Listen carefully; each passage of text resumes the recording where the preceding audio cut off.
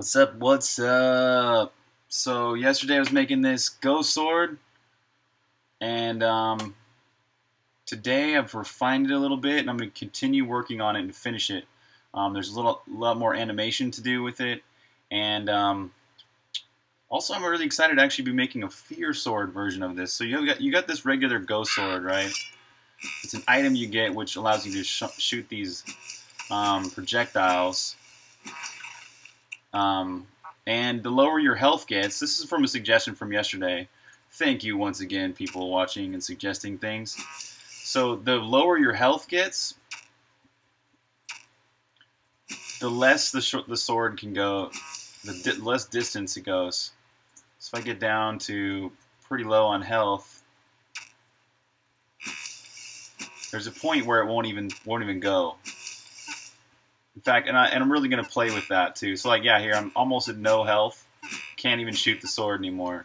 So it works off your courage. What's up, Peter? Yeah, I'm still working on it, man. Still working on it. But I got some amazing news with it. There's going to be the Fear Sword version. So this is going to be a rare item. So there's the regular Ghost Sword is this purple one. That one you're probably going to find pretty easily in the game. Like it might be one of the first levels you get this, right? And then you can combine it with the fire, ice, or lightning to create any one of these. What's up, love? And then a rare item is going to be fear. You're going to be able to find fear, and then if you combine fear with the ghost sword, you get the fear sword. So this is going to be a rare item, but what's cool about the fear sword is that the fear sword works off of your fear. So the lower health you get, this is when this thing starts to activate. So as you get lower and lower and lower in health, this thing gets stronger and stronger and stronger. So it'll be the exact opposite of the ghost sword. So that should be sweet. That's combining your guys' ideas from yesterday. So I'm really thankful you guys shared those two ideas of one, making it based on your how much health you have, and then also reversing it. So that's what the fear sword is going to be. So yeah, excited about that.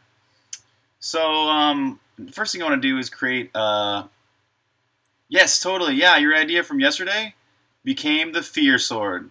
So thanks, love. And I think it was what's his name? One of the new guys mentioned making it based on how much health you have. So that's pretty cool. So I need to do something to the attack system start shot. It was Jonah19? Oh, what's up, Jonah19? Yeah, thank you, man. Yeah, so thanks to you two, I think this is going to be a freaking sweet item. So Jonah19, this is going to be a super rare item, the fear sword. So you're going to have to find this special like bottle of fear or like a chip of fear or something like that. Combine it with the ghost sword, and that gives you the fear sword. So this is going to be a rare thing, but it'll be sweet to have it like kick in as you get lower and lower in health. So yeah, really excited about this item.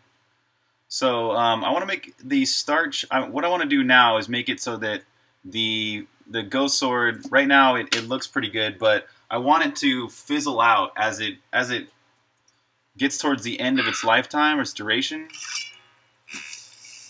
I want it to fizzle out and just look cool. Right now it just disappears, which I know. I guess that would work if it were truly an 8-bit game, but this is a 32-bit / 8-bit game, so we want that thing to fade out and look really cool as it hits the end of its lifetime. So the first thing I want to do is create a release animation. So when it's going to be almost exactly opposite of the launch. In fact, I'm just going to reverse the launch animation. I've actually added a new a thing to my profiles, so I can go reverse an animation. So I can take the exact same animation as the launch and then just reverse it, and that'll create a release. So now that we've got that, I want to go into the system for launching a shot or starting a shot, which is a projectile. And yo, what's up, Lith? Howdy. How's it going, man? How's school?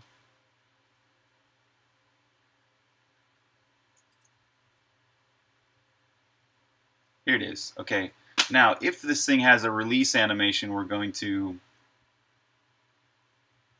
run that after a delay, which is going to be, we're going to delay the duration of this thing's life, which we already have, which is the remove timer. We're going to subtract out the duration of the animation for the release, and that will give us the amount of time we need to delay in order to run this. So,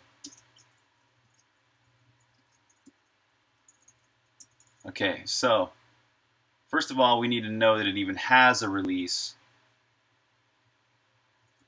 So let's get the key for that. Render system get animation e release.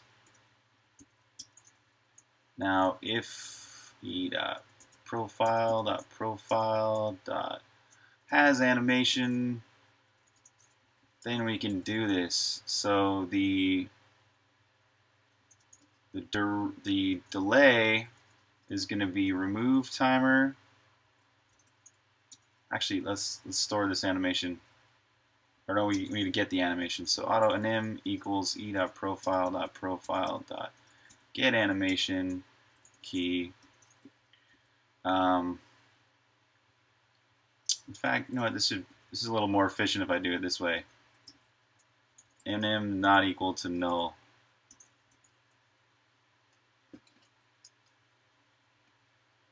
Just finished physics, right on. You're just starting your summer break. It's like August. Oh, what? You only have a week and a half? Dang, man. Did you have classes through the summer then? Yeah, good for you. You started working on a C++ strategy game. Awesome. What game engine are you using? Or are you maybe just going straight OpenGL or something like that, or what?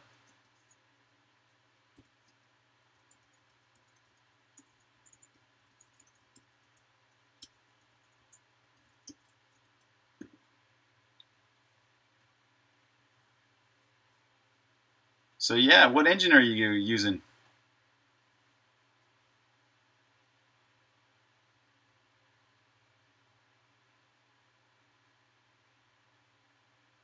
Oh, whoops. No, that's not what I meant.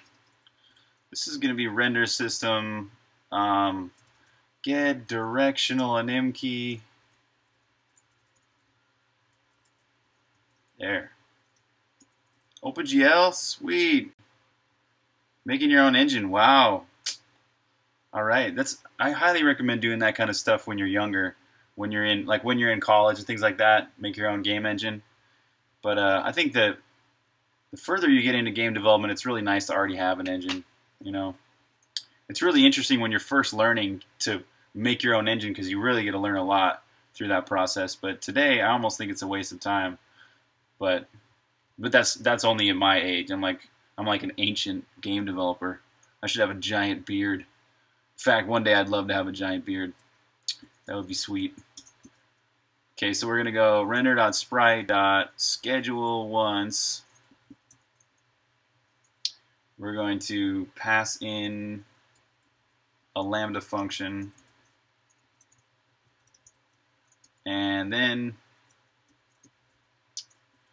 the next parameter is delay. I don't know what's up, but my Xcode is not auto-completing things today, and I think it's because it updated itself to 6.4. If anybody knows what the heck went wrong in Xcode 6.4 that it's not auto-completing sometimes, please let me know. Nice. Right on. Cool. Yeah, I hope this is a really, really fun game. I want to make it fun for myself to play too. That's my ultimate goal. This is my dream game to play. That's why I'm making it. So, yeah. So it better be fun. So we got a delay here, and let's call this release anim for its key. We need the id.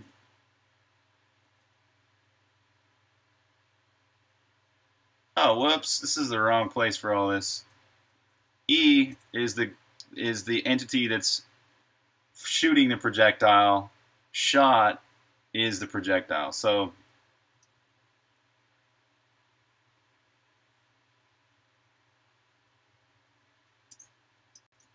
Here we go. Let's do this. Let's do this down here.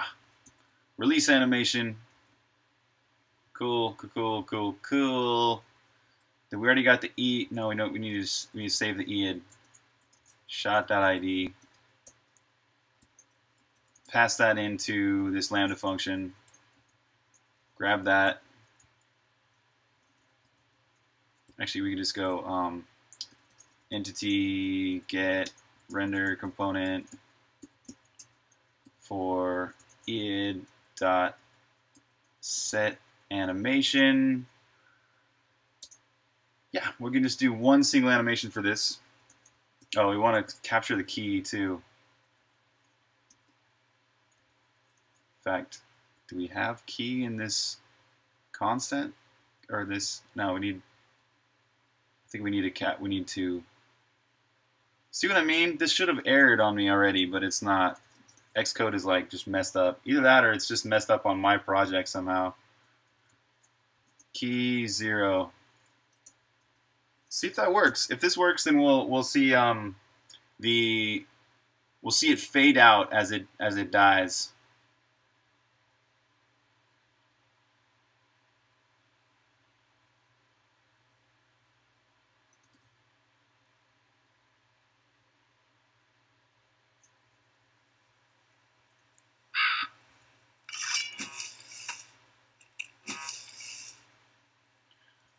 I don't think it did. I don't think that worked. So I'm gonna step into this and figure out why.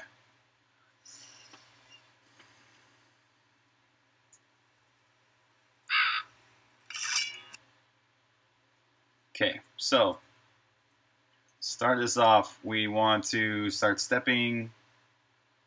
See what the key is first of all. Come on.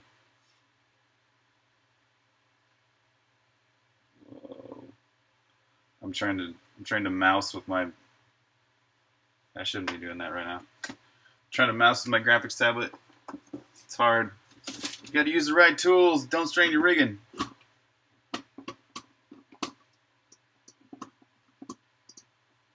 So we just want to see local variables. Simple. Keep it simple. All right, cool. We got the key is released. That's what I want to see. Next thing.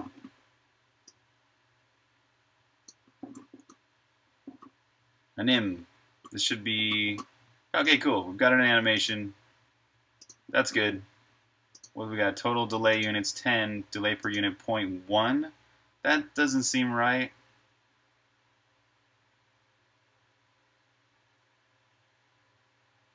Oh. This needs to be shot right there. Okay. That should really help us out. Let's turn off the debugging now so we can just hope that it works this time. Oh, and also we would rather, this should be like this, shot.render, but it doesn't really matter.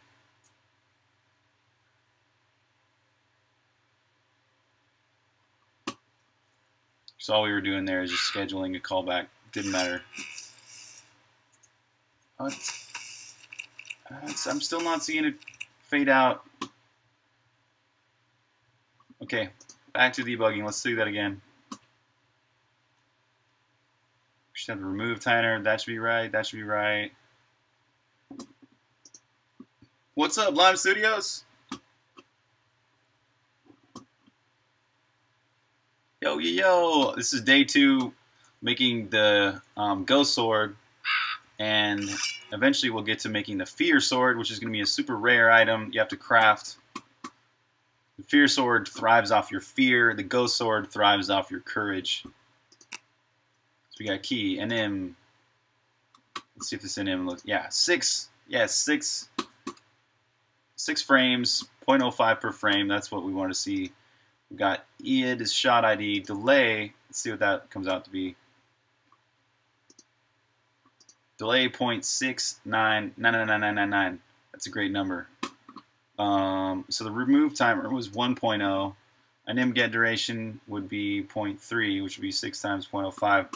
So yeah, that's turning out correct. Delay is good. So shot.render.sprite, schedule once, id key. Get the render component, set the animation to key. Let's set a callback here. Let's see if this is actually happening. Oh, I don't think it did. I don't think it's hitting that. Oh, yeah, it's hitting it. Okay. So now set animation.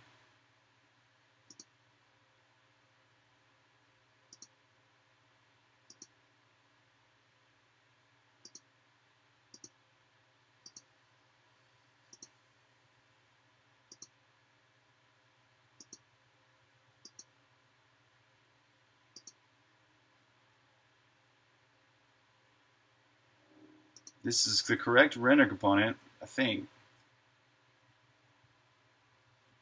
Oh yeah, totally, man. Of course. Yeah, I hope that works out. If what we're talking about here, I'll mention this again. Please, if somebody thinks of this, try and remind me to say this again before I go. But there's this thing. It's sort of like Shark Tank, but for game developers. So if you're a game developer and you're just starting your game or something like that, and you have an idea and you'd love to get some funding for it, this is like a TV show that you go on to. You pitch your idea for a video game to some top industry professionals, and they vote for who's the coolest game or whatever. And then if you win, you get funding for your game. So here's the instructions. You just email this address, videogamerscasting@gmail.com. You send them your recent picture, contact information, a brief description of your game, and tell us why you think it's going to be awesome. So there's that. I'm trying to tell people that. Well, they said it had to be by today at 5. Wow. Well, there's 15 more minutes. Okay, well, I think I pretty much did my due diligence there on that one. So I hope that hooks it. I hope that turns into something freaking awesome for somebody that watches this stream. That'd be rad. So okay, key release. That's correct.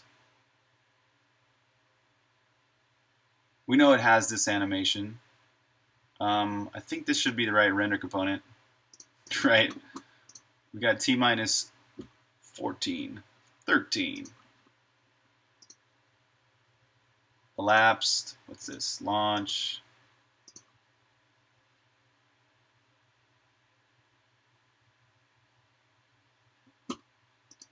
Even better than getting this render component would be if I got an actual entity.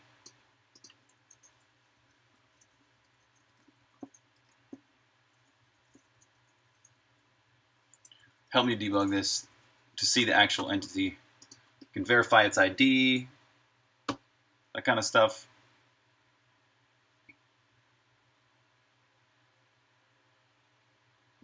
Lately, I've really learned how to debug easier. And I've noticed that when you break things down and you save things into variables and stuff, it makes it a lot easier to debug. Like you can see, beforehand I had some code which was a little more dense. It was more tightly. Oh, see, this is taking a while for this to kick in. Wonder if that has something to do with it. Or it might be just the animation is messed up. But anyways, what I was saying there was I had this all densely packed into one line of code. That makes things harder to debug. Because when you get in there in the debugger, you're like, oh man, and I got to step into all this and figure out what the heck that is and that is and that is. So the more you store things in variables and the more you put things on separate lines of code, the easier it is to debug in general. Okay, so I want to see that one more time and see if this is the correct entity. If it is, then there's just something wrong with the animation. It's not running it. Oh, I know what it is. I know what it is already. I bet you it is the right entity, and it needs f.render.flags. We'll take away the k render and m overridable flag. So this is what happens is I have in my render system I've got this flag called overridable. Every time I call set animation, it by default runs an animation that is overridable. What that means is as an entity is moving around, it sometimes can run like a different animation, like a running animation or another animation. Every function should only do a single thing, but that never happened. No, true. This is very, very true. This is like one of the cornerstones of good coding is right here. Writing the smallest possible functions you can. Wow, I love debug mode, right? Yeah. I guess you kind of do gotta love it a little bit. The one thing I love about debugging is when I finally figure it out, I'm like, oh, what's up, Felix?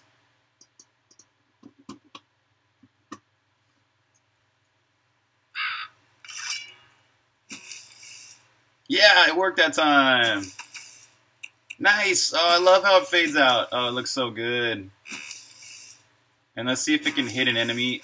Yeah, right at the very end, it hit that enemy. That's pretty cool. Cool. Oh, it's looking sick. Totally. Debugging, love-hate relationship. I think we can all attest to that. Love-hate. Yes. Oh, this item is very much like Zelda. Nice. You've been playing Hero Bash, right on. It's great. I hope you enjoy it. Should I tell the Hero Bash story again? I'll mention it really quick.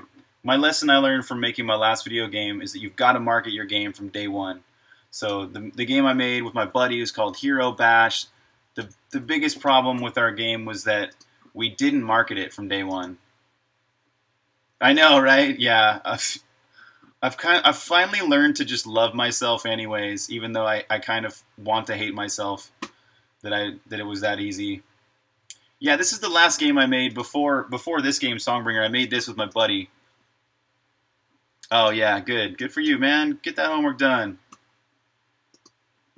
Yeah, so what we learned here was that, you know, we have this tendency as game developers to not want to show our stuff until it's polished, right? You don't want to show your game because you think people are going to, like, hate it. So you think people are going to, like, really hate on you. You know, even your friends. You don't want to show even your friends sometimes things. There's another thing is sometimes as a game developer, you don't want to share things with other people because you think they'll steal it.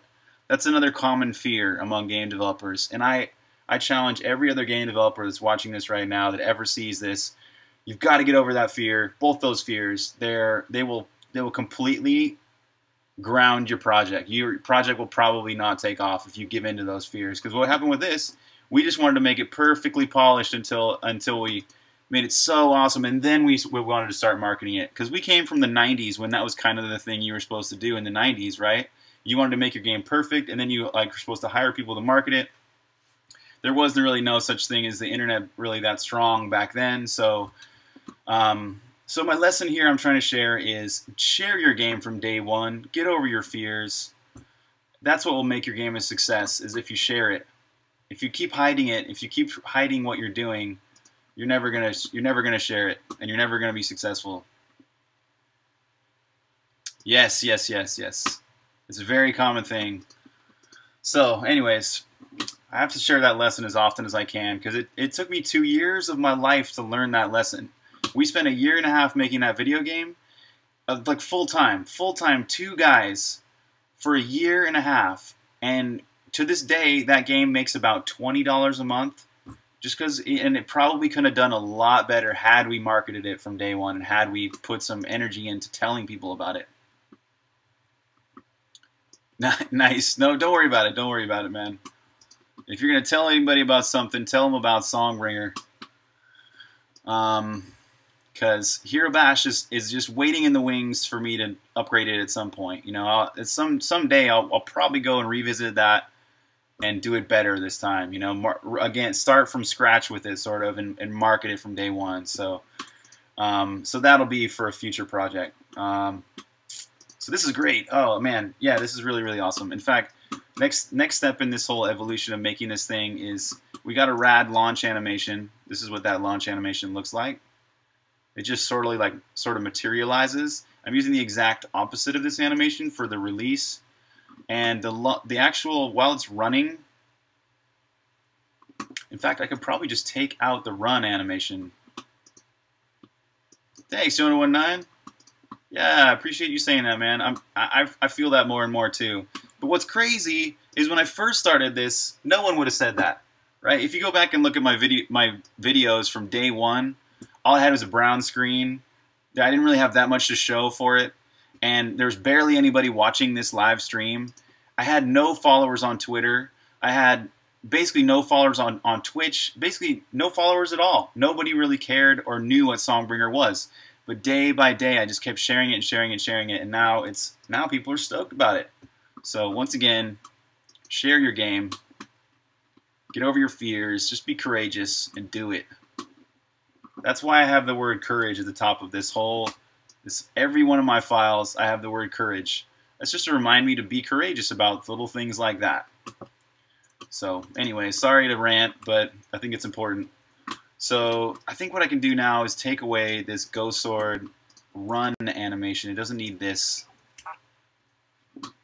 Hey, thanks for following.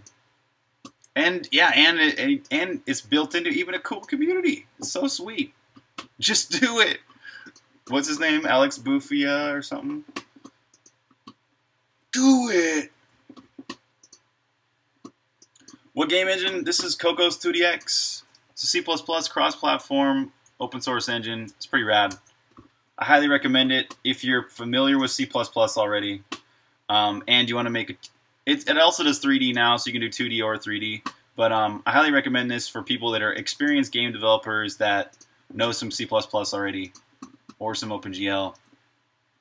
What's up, Ben? I'm working on the Ghost Sword again. So I got it now to the point where it can materialize. It has like an intro animation, and now it has an outro animation, so it actually releases itself too. Yes, definitely, definitely. I think that's a big lesson, right? I learned that from watching other people do live streams, and I realized that a lot of them did not really interact with their people that were watching. So I learned that, you know, that can help. Oh, the guy's evading. Yeah, so yeah, that's great. It looks like, okay, let's get a really long duration for this, because I want to see if this actually works without a run animation. Nice, right on. No, it does not have a wiki yet. It doesn't. I'm almost waiting for someone else to create a wiki, because I'm not sure I want to maintain all that. I'm already developing this whole thing, and maintaining a wiki takes time. So I don't know.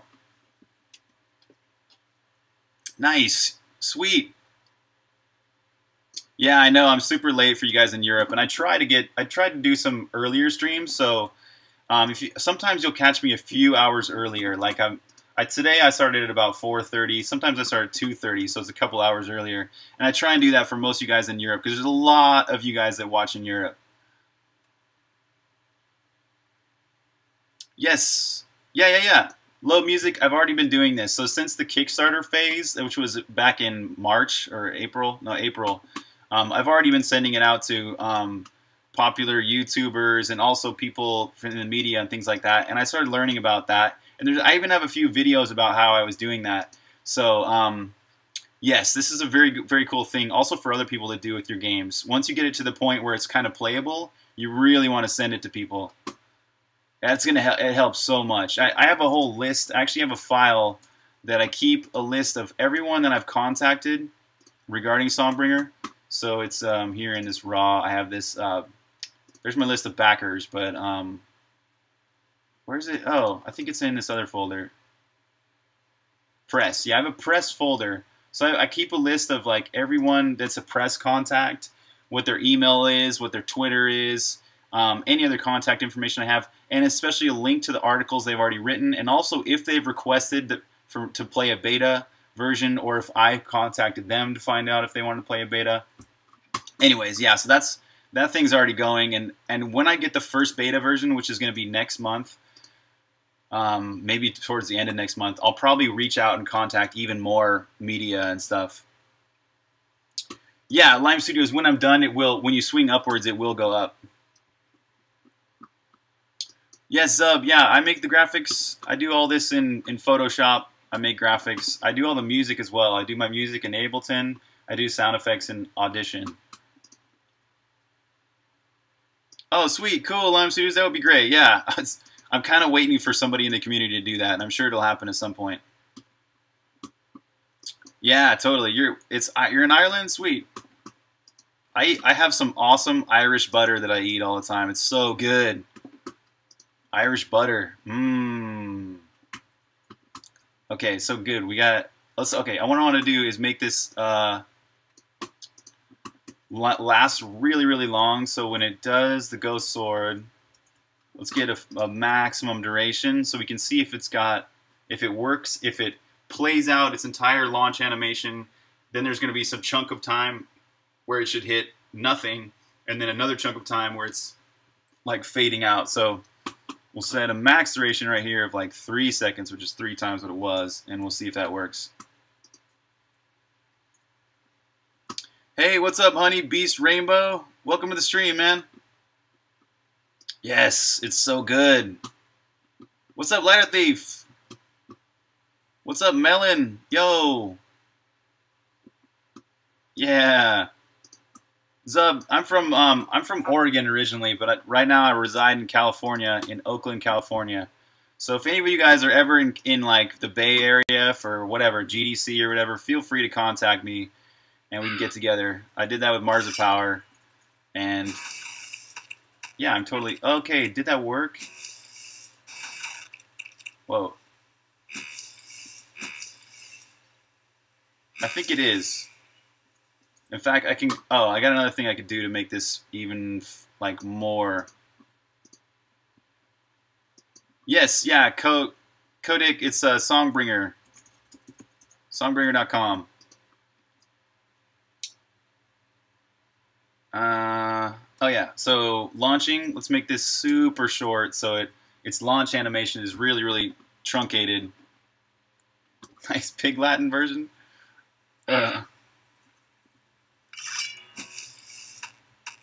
Yeah, that's definitely working. Cool. So it runs its regular animation. Good. This is great. Okay, it's time to make the North animations. So we've got launch, release, idle. I don't even know if we need idle. Let's try and get rid of this idle. I'd like things to be super efficient here.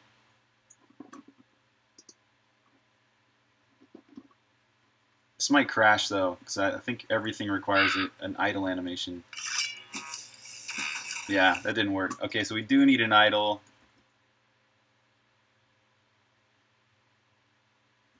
Let's give it 1 frame. Ghost sword.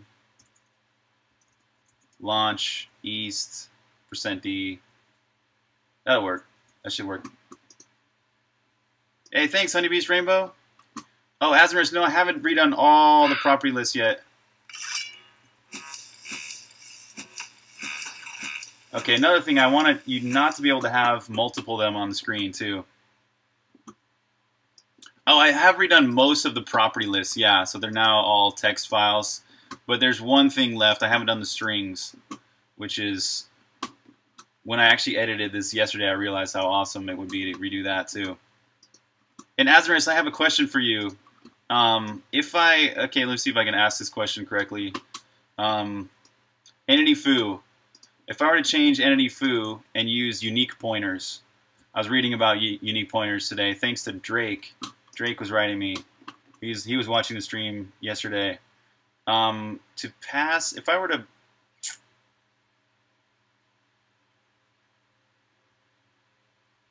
add component right here, if instead of using a component pointer, if I did add component like this and I passed in a unique pointer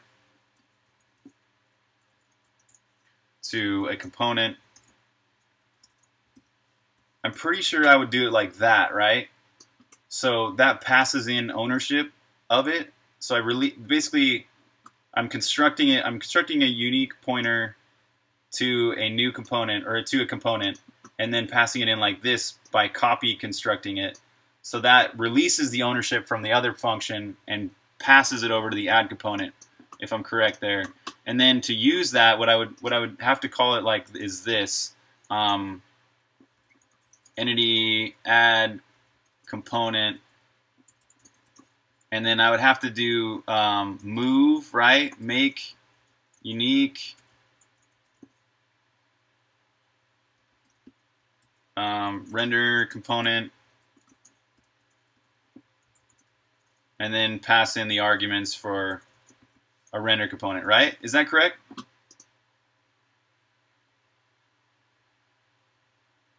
Oh, okay. So it's not calling the copy constructor. It's using a move constructor. But is this correct right here? Do I have to do all of this? Do I have to do a move and a make unique?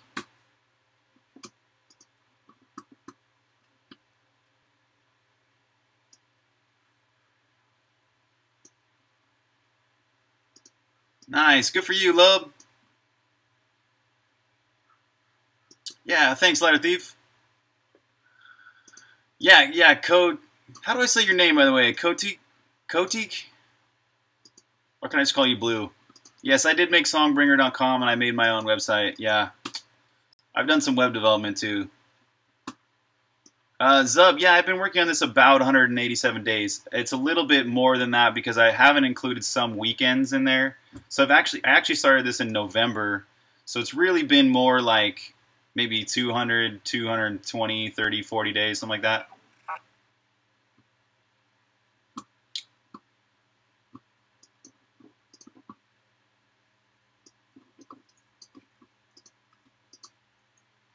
So you could have an entity function create component.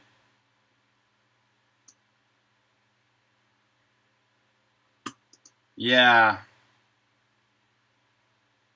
Huh. Oh, I guess I could create a template function like that, huh? Okay. Okay, maybe I'll think of doing that. Cool. I just want to make sure I was on the right path with understanding unique pointers there. Kotix. Ah. Yeah, I know. Sorry, I forget a lot of things. Kotix. Kotix. Kotix. Thanks, I try and work as fast as I can. I work a lot per day, so that's probably what contributes to how much progress is made. Okay, so good. We're ready to do the north-facing animation. So I'm going to go ahead. All I need is this launch. That's great. Cool. So all I need now is a launch north and a launch south. So I'm going to say this is launch north. Say this as launch south. Reopen the other two.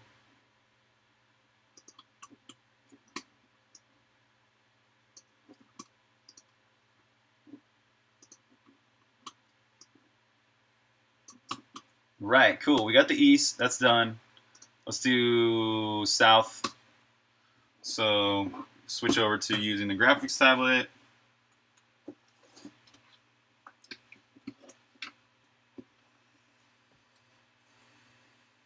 Yes, yeah, the third sword is electricity base. Yeah. I actually have plans for a different item for that. Sort of like Diablo's chain lightning, how the lightning goes from enemy to enemy. So yeah, I love that. I love this idea of chain lightning, and I can't actually, maybe I'll do that one tomorrow. Because that's gonna be a freaking awesome item to have. You can like affect so many different enemies that way.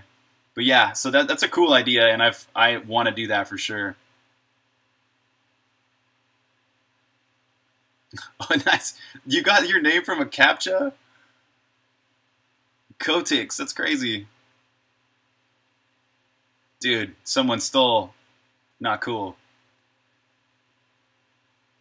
Nano, yeah, this is something people have brought up before, and I think that I probably will implement this at some point. I haven't actually thought of how I will do that yet, but yeah. So this is kind of an elemental game, right? There's fire, there's ice, there's lightning. So it would be it would be pretty cool to see some enemies that are really, really weak to certain elements and some that are strong to certain elements. That would really add some depth to the game. So I think I'm going to do that for sure. It's on the ideas list. I should probably just start doing that soon, actually. South. Okay, cool. We got south. Let's just start by rotating it. Rotating the entire image will give us, yeah, that'll give every single one of these frames. Cool. Okay, so let's move things around.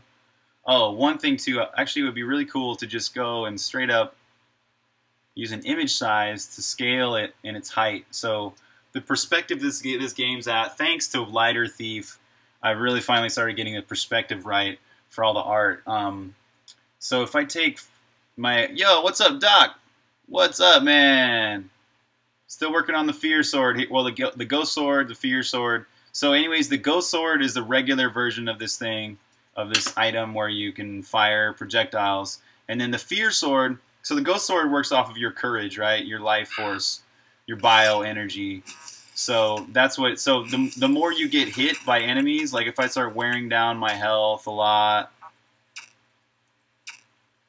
the sword goes shorter and shorter distance. Oh, I hold on, I got to turn something off here. There's like a maximum. Yeah, I'm going to turn that back to 1. So yeah, it basically goes shorter and shorter distance. How would I go about doing that? I'm not exactly sure yet, but I'll figure it out tomorrow. I would probably start with one. Yeah, breaking it down to its simplest elements. You probably just have a single. Think of it as a single chain lightning, and then launch multiple different lightnings. That's what I would do. So yeah, as you're at full health, the sword goes pretty far, and then as you lose health, it goes a shorter and shorter distance until it doesn't even work at all.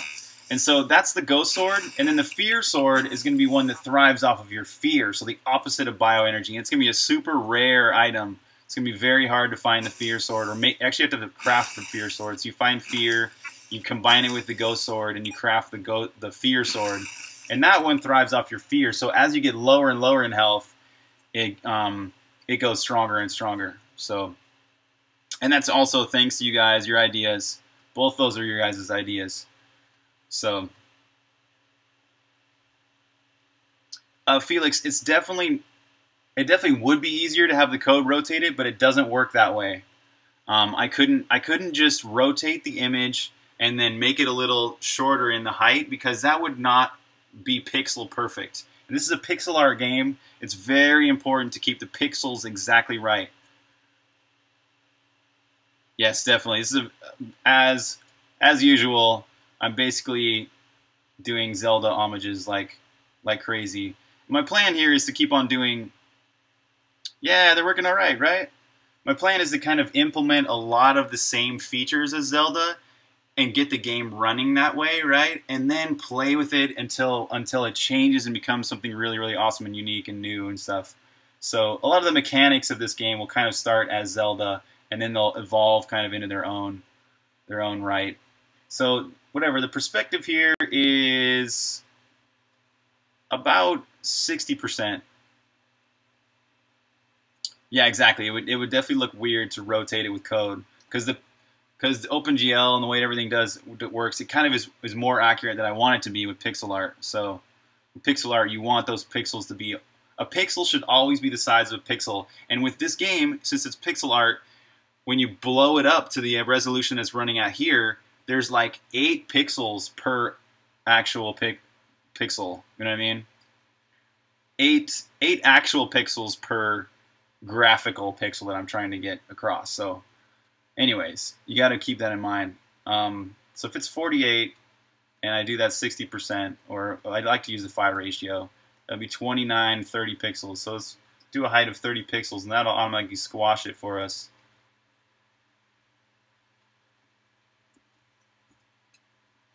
There. Okay, cool. And then I can just center it all.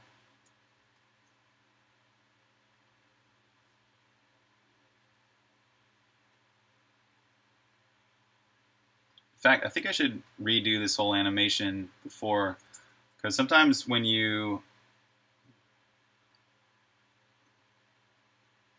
Sometimes Photoshop is kind of weird about that. Actually, the first one I should move is the end one.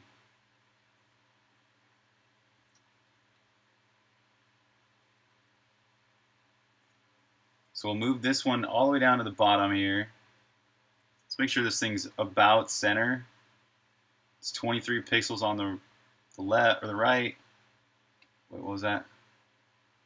24 on the left. That's about as center as it can get. So good. Next frame. Let's leave that one on so I can see where to put this one. Cool.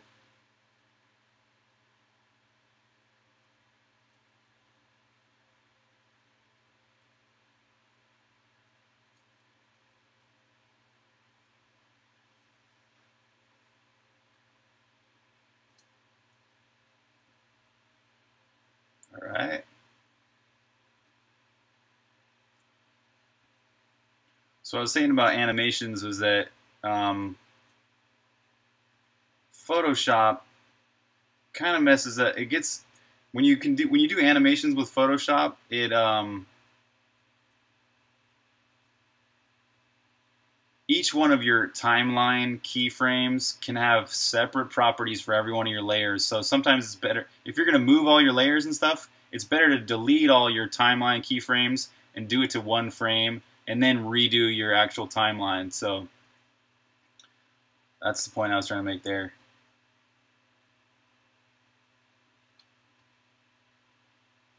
PMC, is Photoshop the best tool for pixel art? Not necessarily. I kind of like to say that the best tool to use is the one that you're the most comfortable with. And I'm the most comfortable with Photoshop. So for me, yeah. But for other people, it just depends.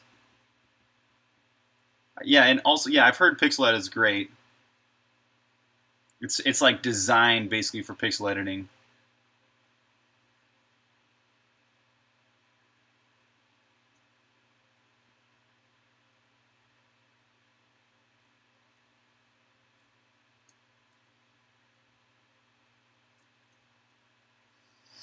Graphic scale? Yeah, I've heard this one too. Is great.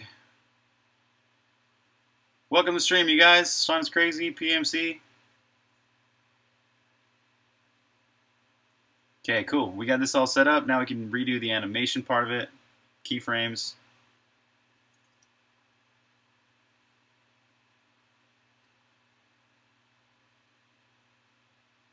Yeah. Yeah, it definitely is. Yeah. There's some problems with Photoshop. One problem is that it does this propagate frame one thing, which you got to just turn off every time. Yeah, like Lighter Thief said, it is kind of tricky to get it all set up with Photoshop. But once you're used to it, I think it's pretty solid for doing animations. All right, sweet. We've got a south-facing animation. Let's export this, render it. Go sword launch south. 7 frames. Oh, there's 7 frames. So this other animation is missing a whole frame.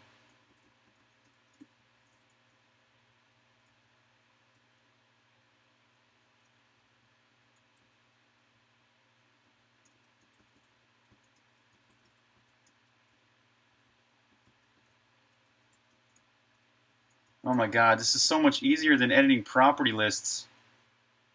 So glad I made this change. If anybody's looking at what the heck this all is, this is a class I wrote called Valtree, and I released it on GitHub too, so you guys can use it if you want. It's GitHub, NatWeast, Valtree. This is the code I use for reading those kind of files. Okay, so we got a south animation. Let's see how it looks. Probably wanted to do maybe a less lifetime too. Oh, missing something. Go sword launch E6. I thought there were 7 frames here. Oh, southeast? What the heck? There's no southeast. Oh, E6. Ah, okay, so east, I must not have... Oh.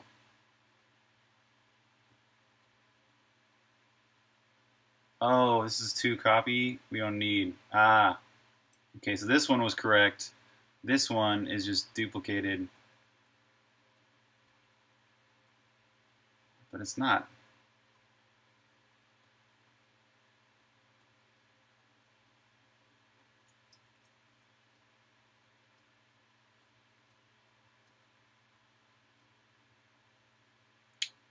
It's weird. This one has an extra frame somehow, and it works. But the other one doesn't have that extra frame. So anyways, go back. These should all be 6.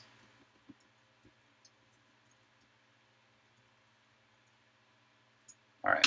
Let's see how that looks.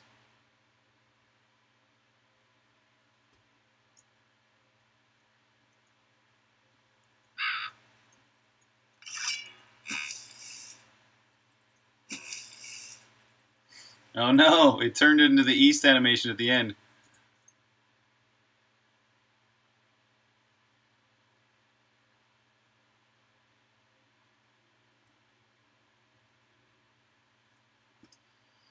That's weird. Okay, so it's probably in the system.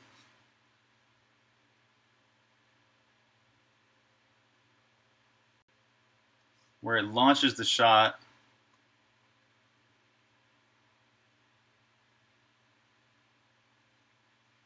Oh, here it is. Attack system, start shot. Where it runs the release.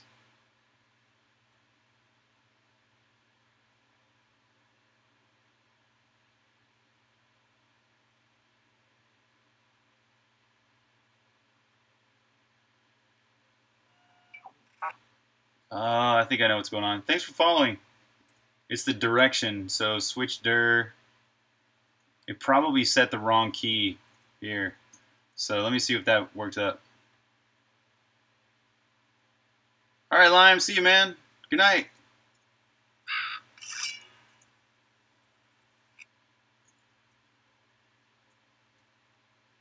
Hey, what's up, Skittlefiller? It's going great, man. I'm working on this ghost sword still. What's up, Grizzly Bros? This is C++, man.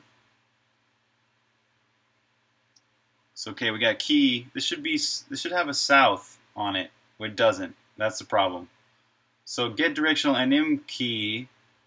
The problem is that I should have stepped into that method.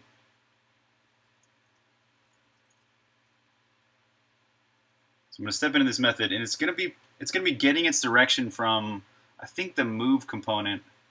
So obviously this thing doesn't have a move component yet, or it doesn't have a direction that it's moving in yet. So that's why its get directional anim key is not working.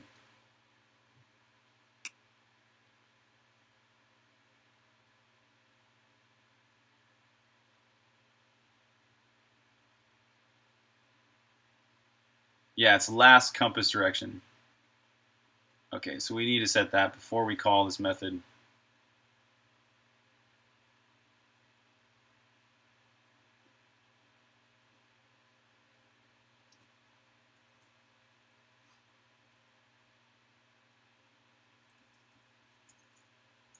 Shot dot, I think it's move dot last compass dir equals dir. Okay, so what I want to see happen now is to shoot one of these swords south, and it'll still be facing south when it releases itself.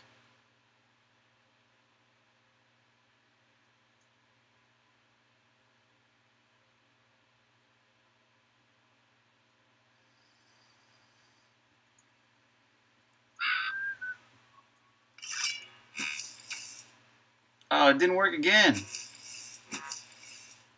Dang, what's up with that? Hello, Canadian. What's up, man? What's up, Gemini? Yes, I love Xcode, actually. It's a pretty rad editor. What you mean, almost done?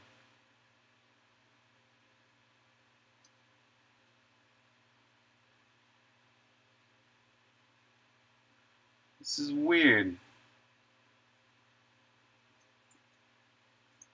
So we've just set the last compass direction. Let's see this one more time. Should be giving us a south key.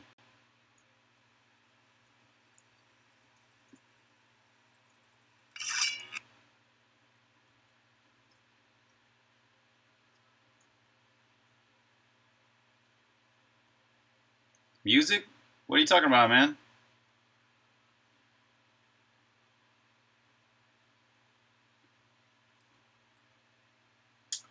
So what did key end up being? Oh, we haven't looked yet.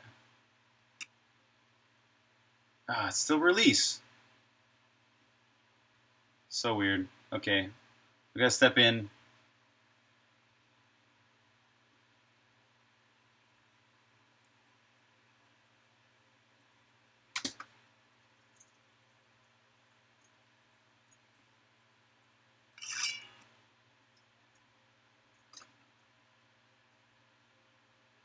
Okay, stepping into this method,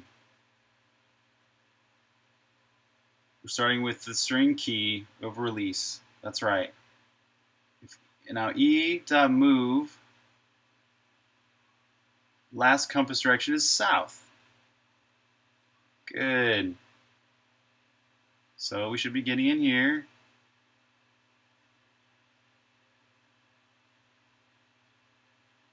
Ah.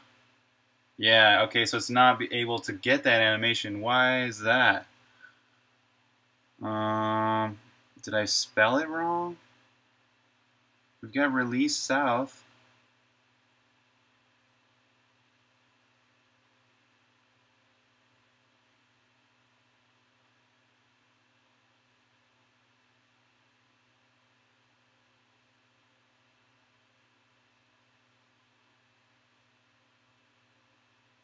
So weird. I guess I gotta step into that.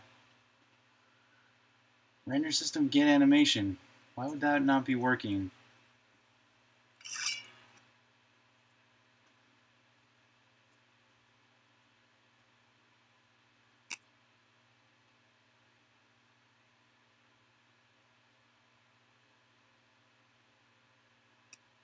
Okay, we've got ret. Ret is release south. That's correct. Now, we're in here. It's also looking for E. Release south. We're still at the right entity, right? Profile. Oh! Once again, I bugged myself out by using E instead of shot. I just did this like minutes ago. Okay, anyways, the AI system, or I mean the attack system, start shot.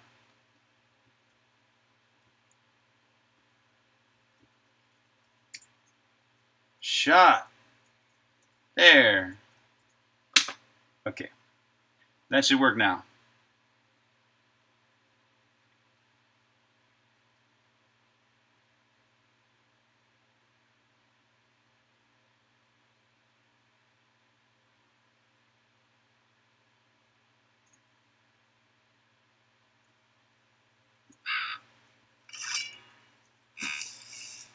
Yeah, cool. All right. Let's go to another screen where we can see more what's going on. Yeah, cool. It's fading out. It's about the right height now. Let's go make sure it's working too, so we can... Yeah, nice. Cool. Bam! All right, next one. We're going to do the north animation, very similar to the south animation. In fact, I should probably just save this south animation as the north animation.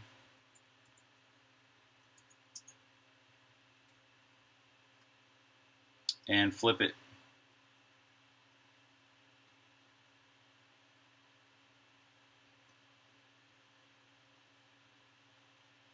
Although I want it to be at the bottom, so once again I'm going to remove all these frames so I can redo the timeline so that these frames line up. Whoops, 0 there. Thanks, Canadian. So I'm going to go straight to this. What's up? There.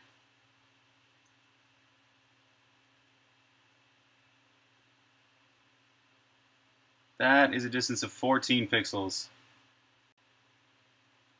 It's helped me here. So I just go make sure every one of these moves is 14.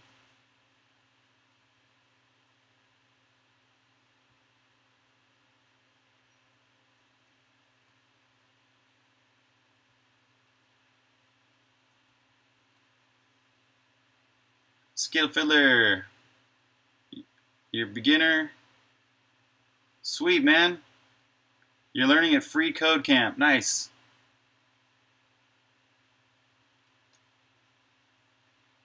Yeah, okay. I get this question almost every day, but I love answering it. When you're starting out making games, how do you start out? What's the best way to start out? I got two general things I think you should keep in mind while you're learning to make games. The first most important one is to keep doing what you love. Do what you love every day. What excites you? Obviously, you're excited about this at this point. You're still excited because you're just starting, right? So keep on doing those things that you're excited about. If you run into something in game development that bores you or you hate doing or whatever, just don't do it.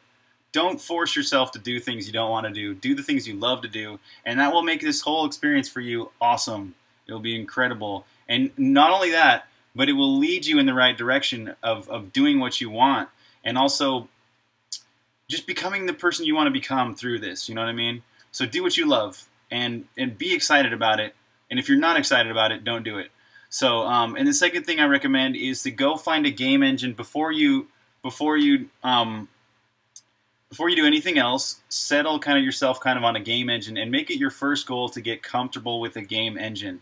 So there's several game engines out there. You can look at Unity, you can look at Unreal, you can look at Game Maker. Game Maker is a great game engine. If you want to do more of the manual open source route, there's Cocos 2DX. There's other open source game engines out there too. So first goal, go play with almost every single one of those, right? And then find one that you really like. There's obviously going to be one of them that you're kind of more attracted to, or you really like that one or whatever. Just stick with that for a minute. You probably want to go stick with it for a few, like 3 to 6 months almost, until you're finally comfortable with it. It takes that long just to get comfortable with the game engine. So then you can start learning programming. Then you can start learning how to make art and things like that. So that's my recommendation. I hope that helps you, man.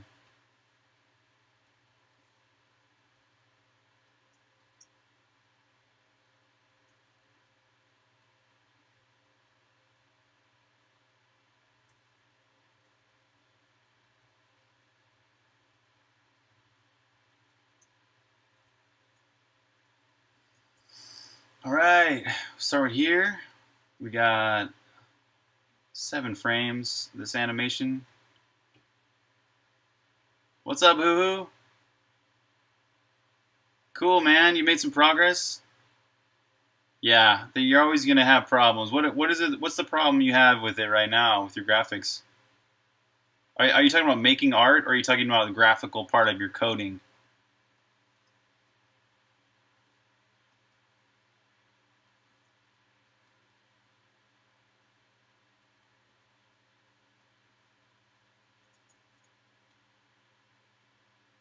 Sweet. Awesome, man.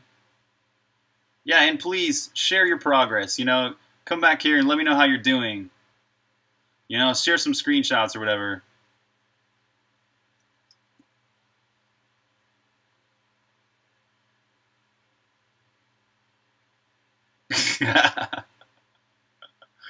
Nice. It's true. Game development is difficult. It's not an easy thing. That's why I really, really want you guys to focus especially when you're starting to be a game developer. Focus on the things you love. So, you're having trouble making art?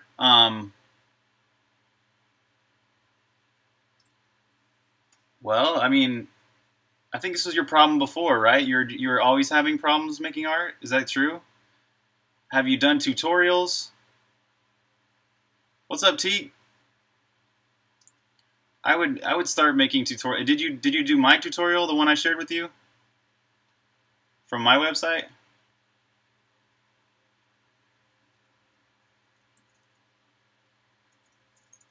Just give that link again.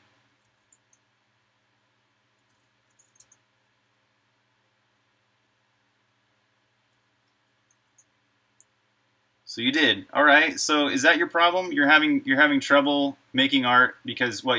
Why are you having trouble? You're just not happy with your art, or what?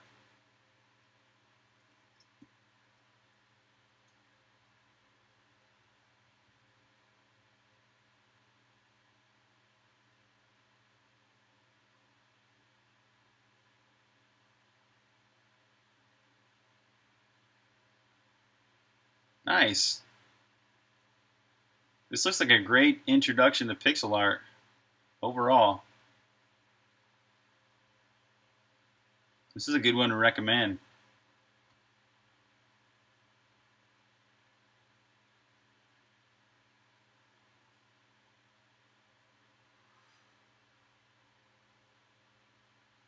Thanks for sharing, Ladder Thief. I hope that helps you, Hoo Hoo Boss. And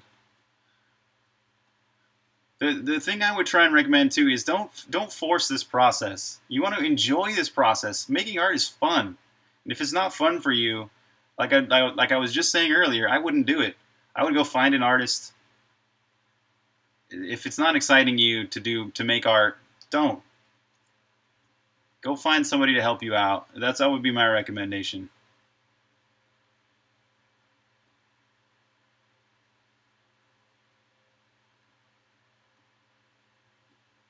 And the less you force things, the more you allow things to happen. You know what I mean?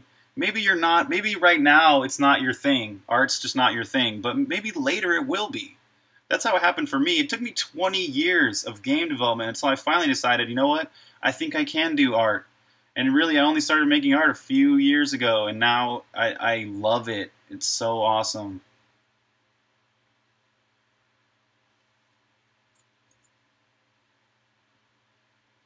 Okay, cool. Now we got to hook up this last animation, and then Ghost Sword's almost done.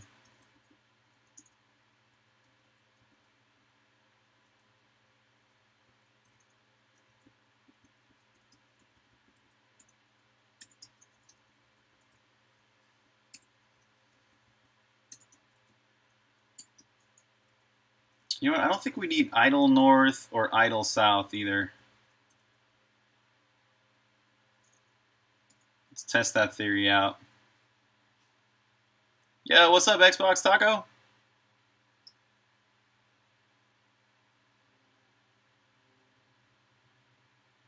Yeah.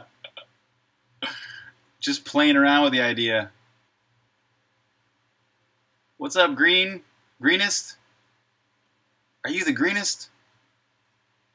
Nice. What are you trying to say here, PMC? I imagine there's a ... at the end of here.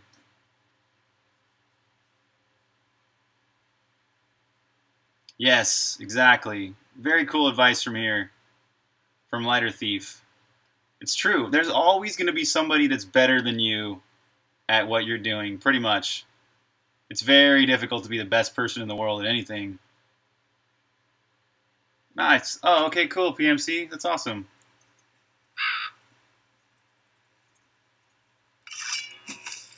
Okay, we got the south. That looked good. North. It looks like it ran into the mountain there, so let's see what happens when we're, like, further south.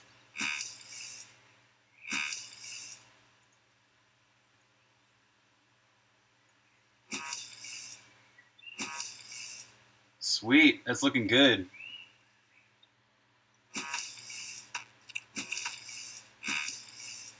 Suck it, blobs.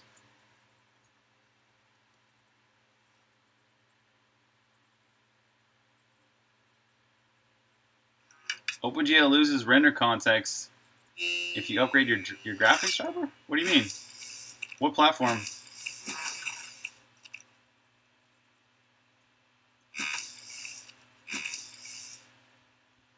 Oh, I love it. Okay, last thing I want to do. Let's make this. I'm gonna turn this into 4 different swords. So we'll have the fire one, the ice one,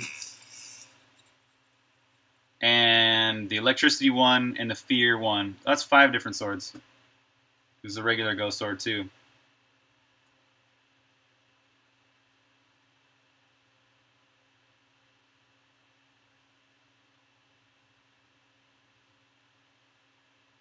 Nice. I haven't heard of this one. It's called Construct 2. Thanks, Canadian. Yeah, I'll need a lot more funds to make it to Xbox One, but we'll see. It's definitely going to be making it to Retro VGS, which is a cool new console that's coming out. Construct 2. Oh, I've seen this one before. I've been to this link. Okay, so it's a HTML5 game creator. Yeah, totally. This looks really friendly, for sure.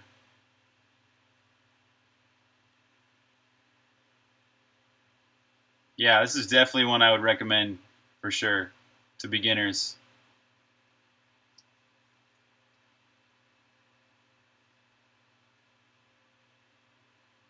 Oh, on Windows. Huh. Sergeant Sir, thoughts on Handmade Hero and his stream? I don't know. I haven't seen his stream before.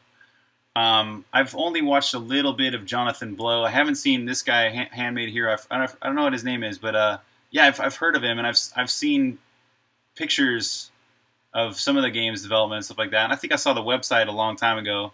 They started making Handmade Hero right about when I started making Songbringer too. So I don't know. I don't really have any thoughts on it. I guess the thoughts, would be your thoughts. You guys are the ones that have probably seen him.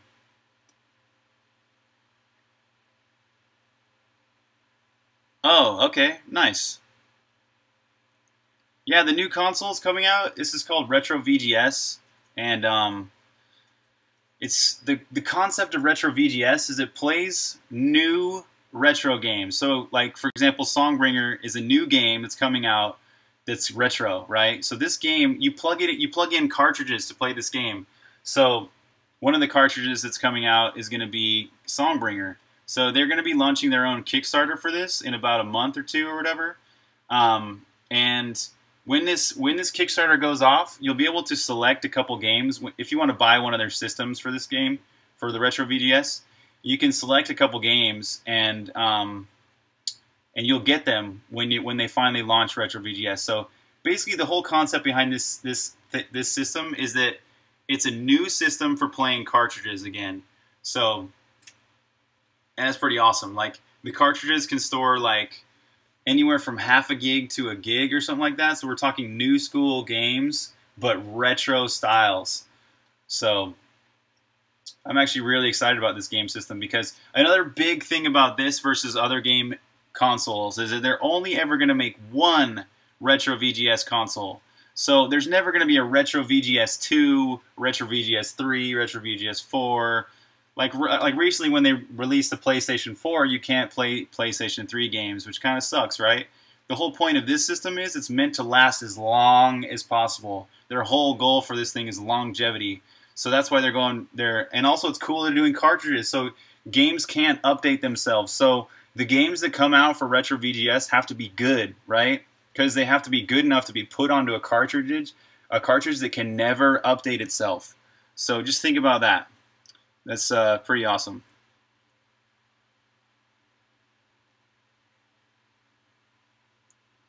Because the game developers who are making those cartridges, those games, have to make them good enough and test them good enough so that they don't have bugs. Which is how it used to be back in the day. Like in the 90s, if you released a game with bugs, that game was forever ridden with those bugs. So you had to test them more. That's what's freaking awesome about it. It will force game developers to make good games again and not release games that are just crappy that have to be updated. Some games don't even run these days when you first buy them, which is, I think, it's unethical. You shouldn't be releasing a game that costs $60 that you have to go home and update before you can even play it. I don't think it's cool. But anyways, sorry to rant there. That game system may be for some people, and it may not be for some people too. Some people are going to hate it. Some people are going to love it. So if you love it, cool.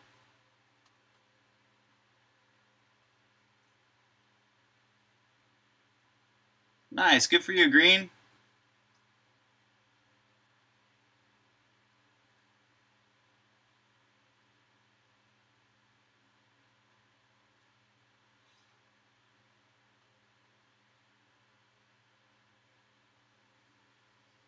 Right on. Is this like a... Is this like a MOBA, or is this one of those like little top-down shooters? Looks cool, man. Good for you.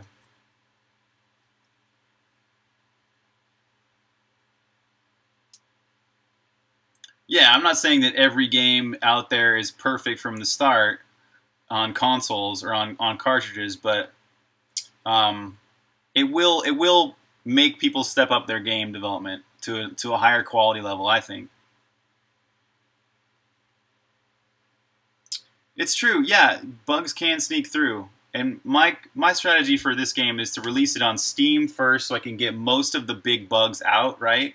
So if there are any problems, I can continue updating it on Steam. In fact, my plan is to update this game like crazy to add more features anyways. So, but at some point, this game will become refined enough that it's ready for a cartridge. So that's why I'm releasing on Steam first, and then 6 months later, I'm going to be releasing on Retro. Sergeant, well, if you want to play an earlier beta version, you can pre-order at Songbringer.com. But if you just want to wait till it comes out for real, it's going to be like January to March, something like that. So in about 5 months is going to be the first time you can buy it on Steam. And so, but if you want to pre-order, you can get the beta versions. So that's right here at Songbringer.com. Oh, nice, man. Good for you.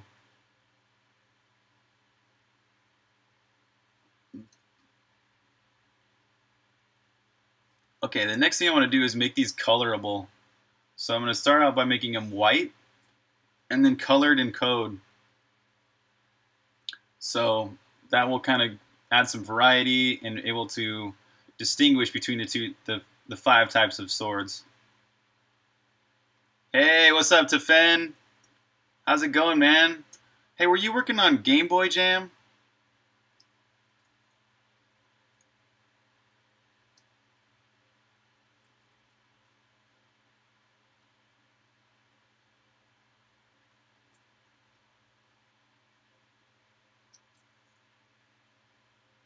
Okay, first thing I'm going to get the hue for this guy.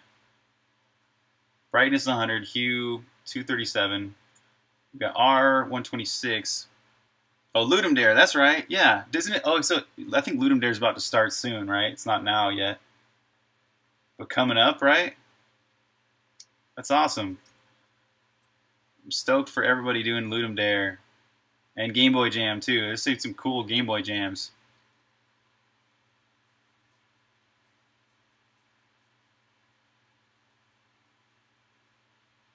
Oh yeah, I hear you. I hear you. Yeah.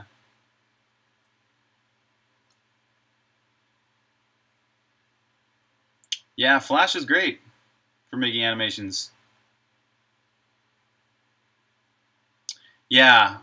If you guys want to actually dive into more depth on the pros and cons of this console, there's a great a talk by the guy Mike Kennedy. It's a podcast, and the Good Old Gamers did a podcast with Mike Kennedy, and he really talks more about the details of retro VGS, and also the difference between this and Ouya, and the difference between this and there's another one that came out before Ouya, which was meant to play retro games as well, but it was a totally different kind of concept. Where's their episodes?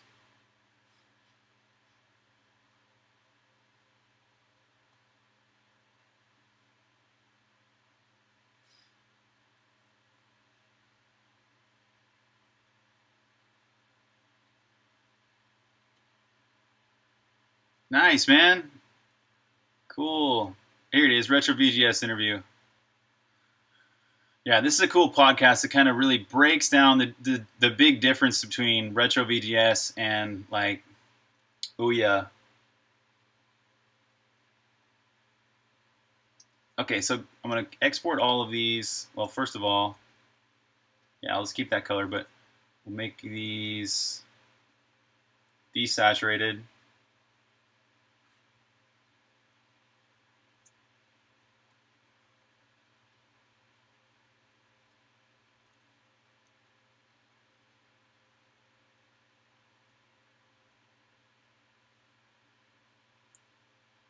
I think it's both, but I don't know. I haven't ever done a Ludum Dare.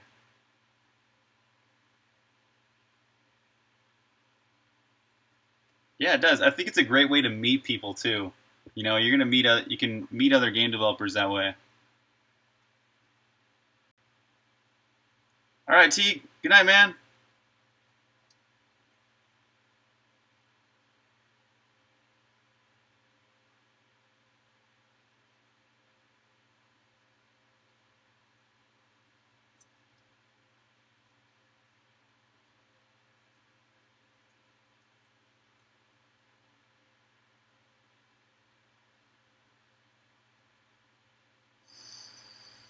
Does anyone say loot 'em there?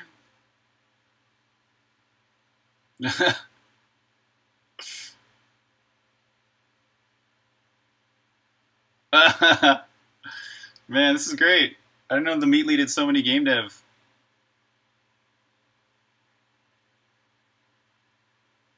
Felix? No, we were talking about Retro VGS. Do you dare, loot 'em dare?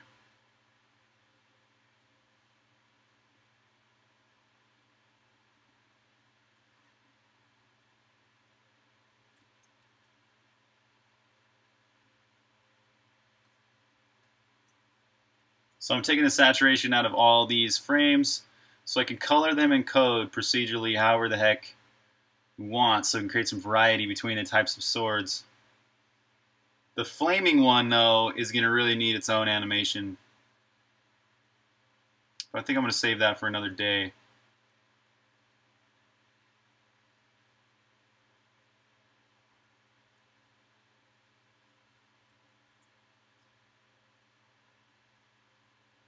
Alright, so if I run it now, there should be no color to the ghost sword.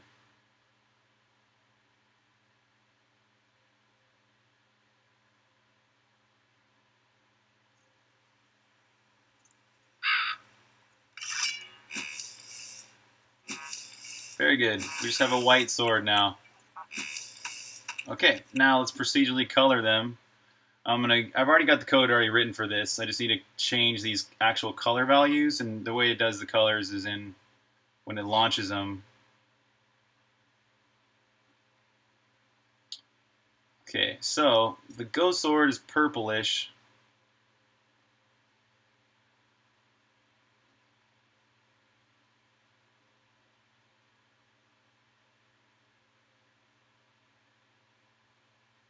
$144, $153, $255.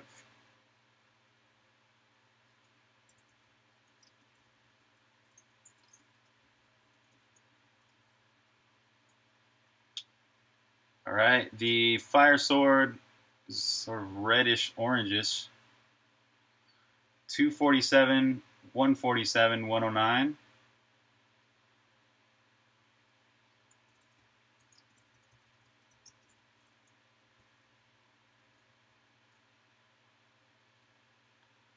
This ice one, it's like an icy blue. 108, 230, 255.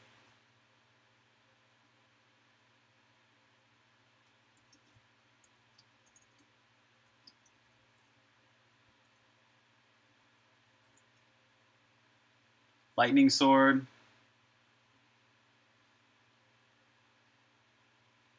255, 232, 152.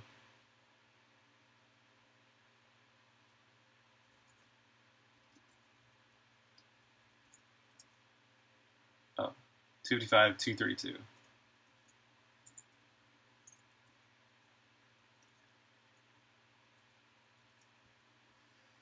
And the fear sword. Fear sword is like pretty dark blackish. 14, 14, 14.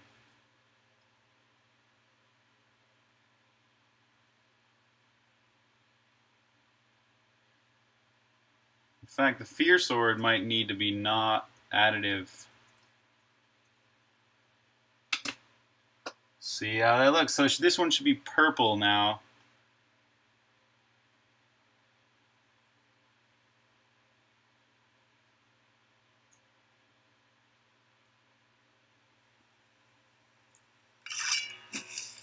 All right, cool. We got purple again.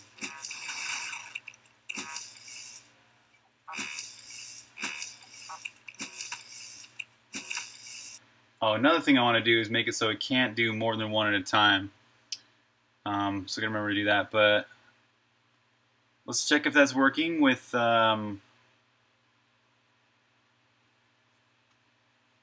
multiple types of swords. So I'm gonna make it so the player only has the fire sword now.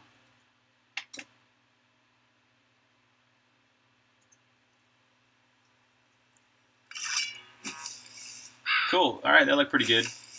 Sort of an orangish one. And I could probably do I'll do a custom animation for that one. That was totally different. Will it be on GOG? I'm not sure. Maybe.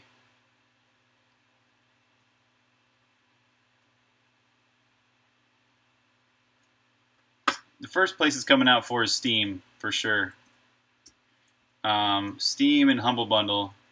And then iOS and Retro VGS. And I don't know how much work it is to put it on GOG. Is it easy? I'm not sure.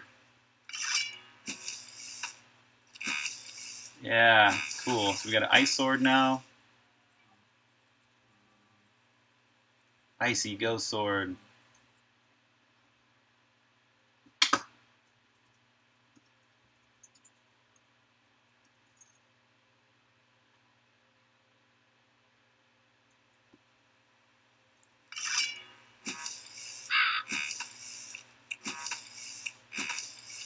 Cool.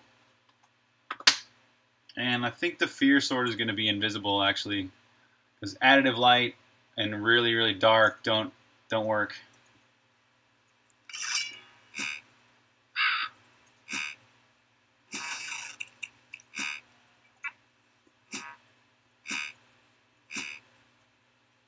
Actually, I don't even think it's launching it.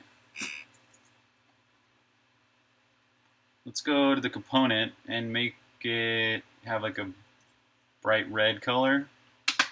It's just to rule out whether it's the color. I think it might actually be that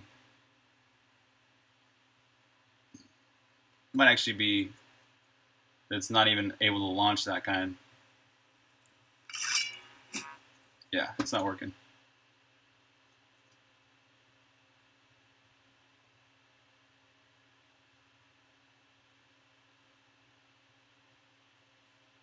Does it take extra work, or is it just sort of like I'm pretty sure this is just DRM free, right?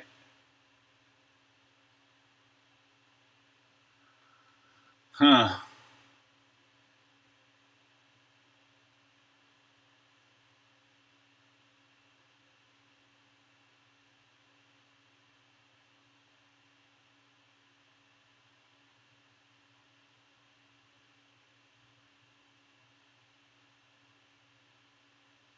All right, cool. Thank you, A Clone Geek.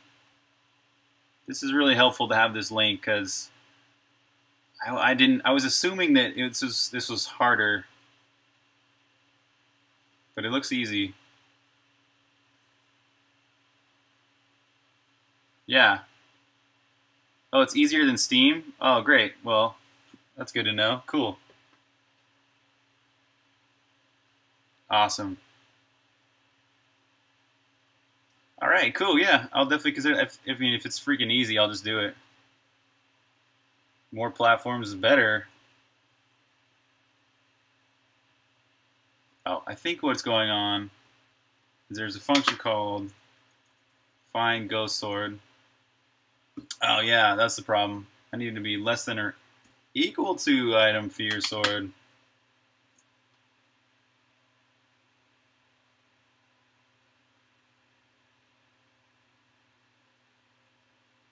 So we'll see how this looks with a dark color and additive lighting. It's probably going to be almost invisible.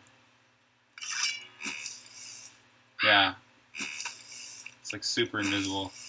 So we want that to be black. We want to turn off the additive lighting for it.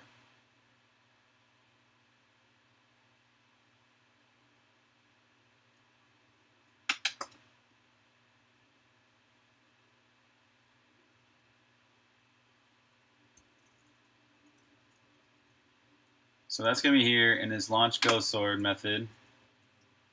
I'm going to do this manually. So when it launches it,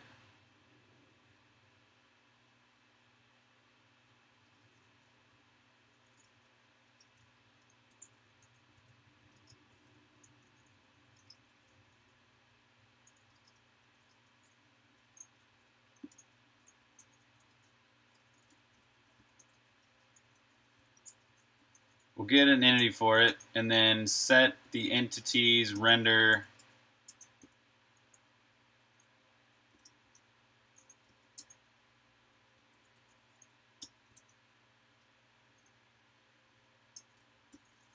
back to, oh, I think I have a default for this already.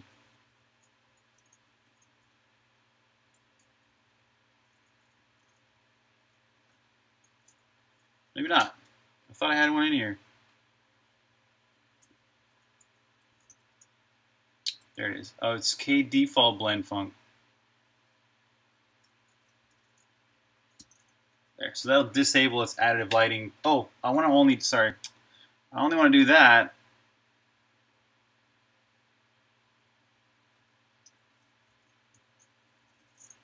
if the item type is the fear sword.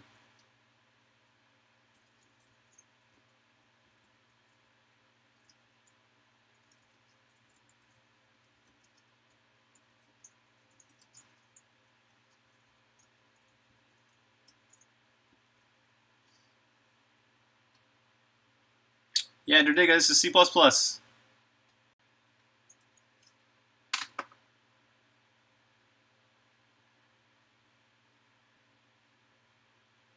Alright, so, yeah, if this works, then this fear sword will now be black.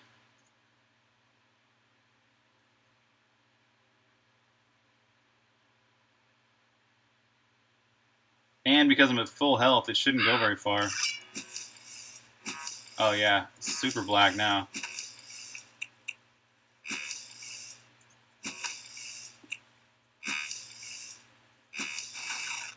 I wonder why it's going at maximum. It's not working with its duration. Let's set a breakpoint here and figure out why that's not working. Okay, so yeah, we'll set a breakpoint here. Let it run. Figure out why the alpha is not working. So, because the fear sword's the opposite of the ghost sword. The ghost sword works off of your courage, your life force, your character's health, basically, and the fear sword works off of how little health you have. So we've got a regular alpha of 1.0. Right, that's cool.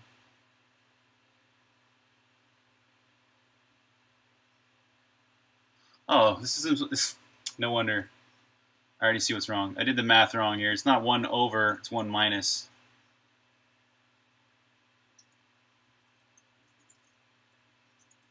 And we'll do a clamp here just to make sure this is all good too.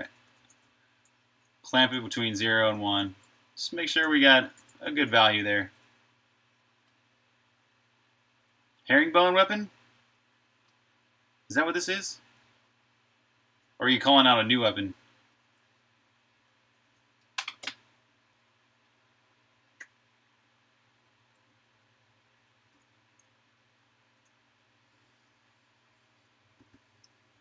Yo, what's up, Songbringer? Welcome, man. Just about to finish up making this new fear sword. It's a complement to the ghost sword. It's the opposite. Oh, yeah, because... Okay, so I'm at full health right now. The fear sword is not kicking in at all. Let's lose some more health.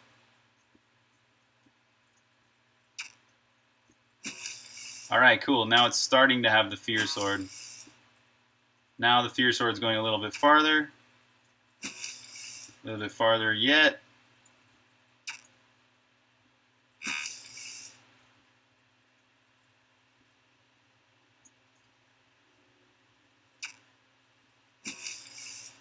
Yeah, nice. I love this. This is great.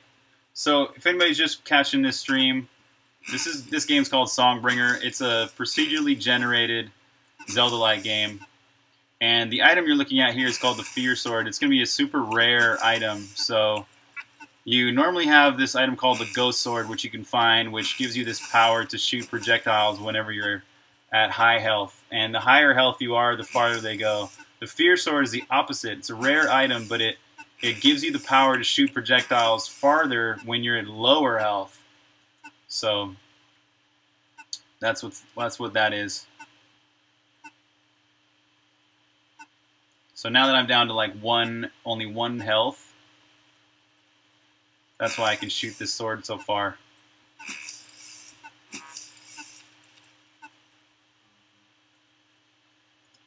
All right.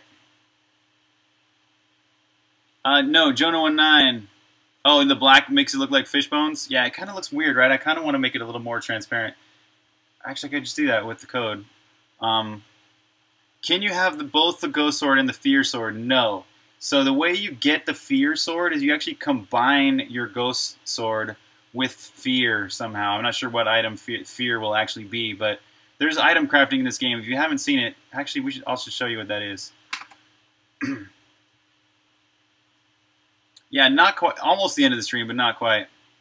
Hey, thanks, Ogro Man. Yeah, so this game also has item crafting too. So this is it's different than Zelda in the sense that you collect some items and some of them you can craft. When you start off the game, you actually start with this teleport cube. So, oh yeah, it's not letting me use the teleport cube because there's enemies on the screen. Let me kill the enemies first.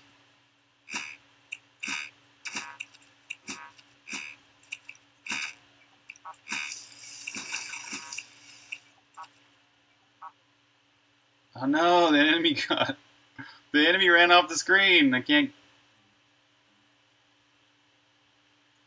Oh, you little dick. Run off the screen so I can't use it. That's a definite bug. So the way I'm going to fix that bug is make it so enemies can never, ever walk off the screen. There we go. So here's the teleport cube. You throw down the teleport cube and it warps you back to the other cube, wherever the heck that is. You start off the game with your teleport cube on your ship Songbringer. So this is the ship Songbringer. You actually can come back here while you're during the game, and this is the item crafter guy. So you can give him items, like if I want to give him the sword or whatever. You would have so basically you would have the ghost sword.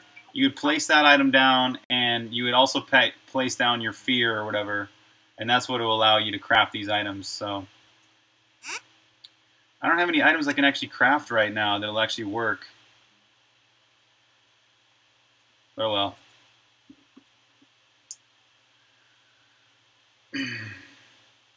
Thanks, Derdiga. Skittlefiddler, getting there, close. Derdiga, yes, I can port this game to consoles, and I'm already planning to port it to Retro VGS. PlayStation 4 and Xbox One are if I can get the funds, and if the game does well. So I've got that on my Songbringer page, pre-order. So Songbringer.com is the website for this game, and on the pre-order page, it kind of shows how much funding this game has already gotten. So we're at like 51% of the way to getting to PlayStation 4 and Xbox One. So yeah, the initial funding came from Kickstarter. So once again, thank you everybody on Kickstarter. PMC, no, I'm not using a mic. Okay, so what I wanted to do, I want to make it so you can't ever launch two ghost swords at once. So let's make a function. I think I've got a function already which searches for the top hat.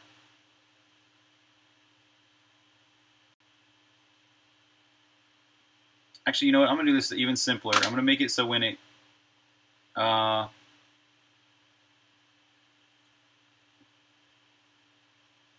we could do it this way. I'm going to give the ghost sword a name component so it's easy to find if there's already one of them. So, oh, and also I want to make the fear sword so it's got a little more opacity. So if shot ID, we're going to go entity add component, shot ID, name component.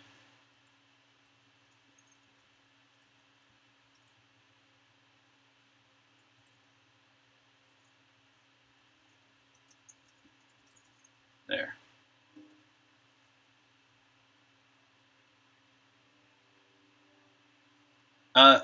Momir, my laptop has a mic built in.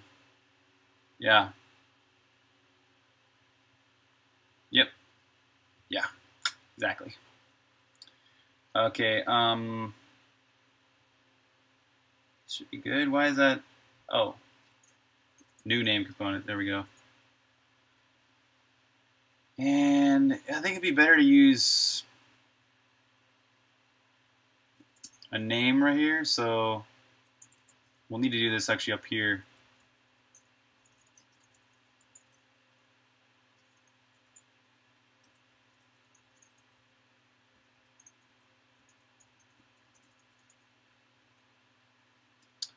Okay, so we got name ghost sword, and I can use that around here and here and here, so I don't have to redo this all the time. Name, we'll capture that name.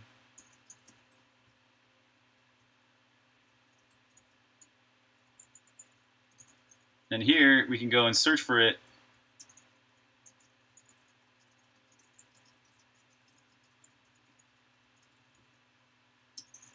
So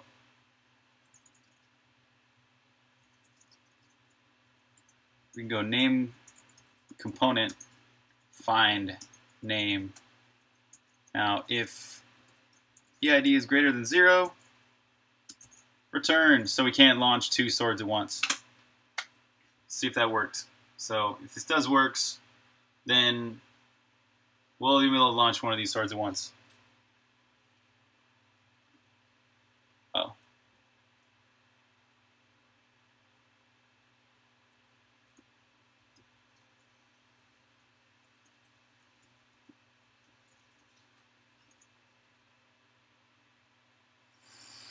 Alright, so yeah, I am getting kind of close to the end of my stream here.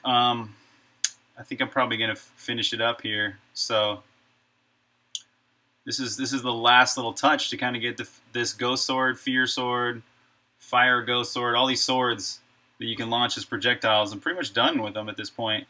I do need to do some more art for the fire one. Okay, so we're using the fear sword right now. We got to get hurt.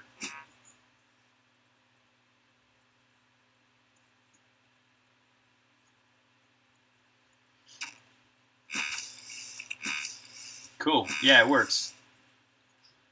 Now let's switch. Let's see if that's about right.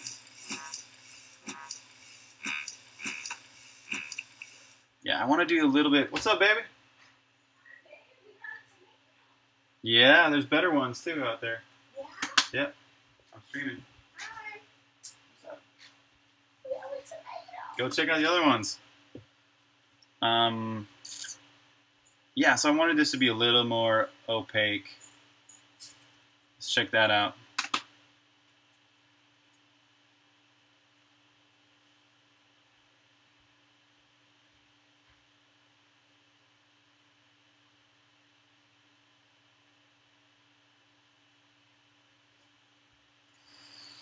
A little more opaque, and then I'll check out the other ones to make sure they're still working good.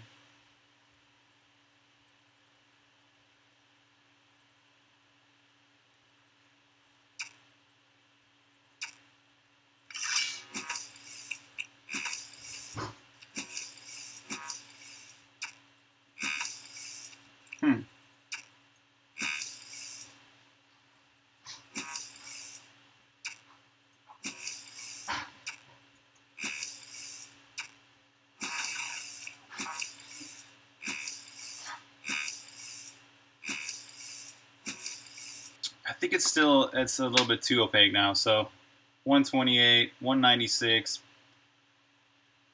I think 158 is phi ratio times 255.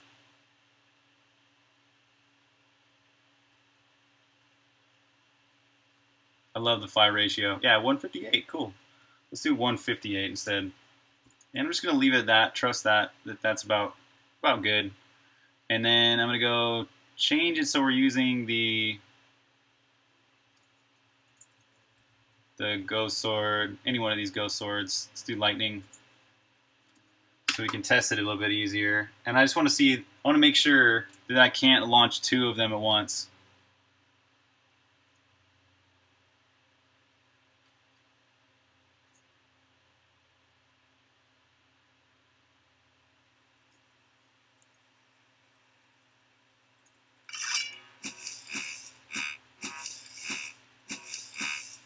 Nice, that's better. So now you can't really overuse it.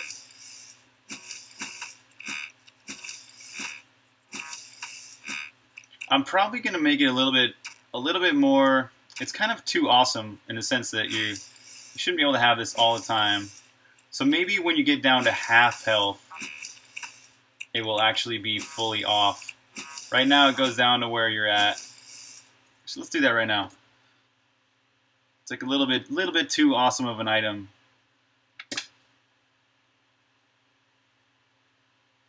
That blue guy, he's ditching, man. Yeah, that's a bug. I need to make it so enemies can never walk off the screen, but it's true. For some reason, yeah, I've seen that guy do that several times. I don't know why, but he just loves to get off the screen right there.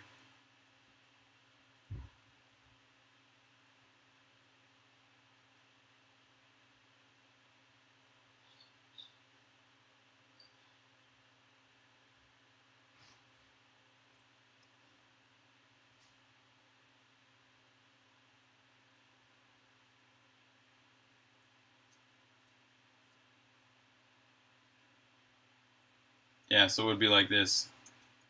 When you're at half health, right? Half health would give you, or when you're at full health, that gives you 0.5 on the alpha.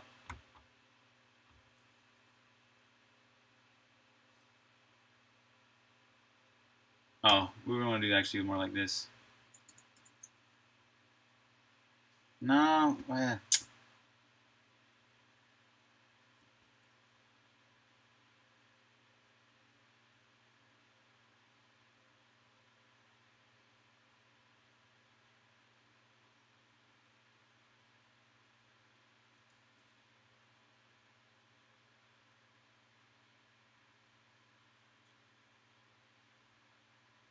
oh, okay, I got it.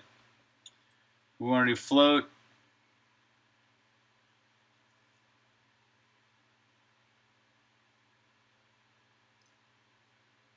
So it'd be alpha times 2. So basically, yeah. Yeah, times 2. So when you're at half health... No, that's not right. Man, why is it so hard to figure out right now? No, you can never undo it. Yeah. Good question. Very good, cool question, right? Yeah, once you craft an item, it's permanent in that game. So you would have to start that game over if you really wanted to. Oops, undo it. So, but the whole point of this game is it's replayable. It's a procedurally generated game. So I think that's okay in the sense that it's a permanent thing. So when you're at, I want you to be at 0 when you...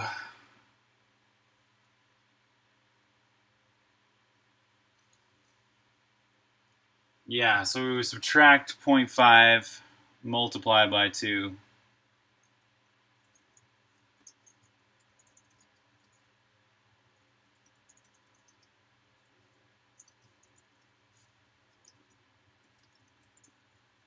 Right? So if you're at an alpha of 1.0, it's going to be 1.0 minus 0.5, which is 0.5 times 2 is 1. So yeah, 1 stays at 1. And then once you get down to 0.5, so if alpha is 0.5, we got alpha minus 0.5 is 0 times 2. That's correct. So if we're at 0.75, that would be 0.75 minus 0.5 is 0.25 times 2 is 0.5. So yeah, that's all cool. That's how it should be. And then alpha... Let's see if the fear sword, though, would still work.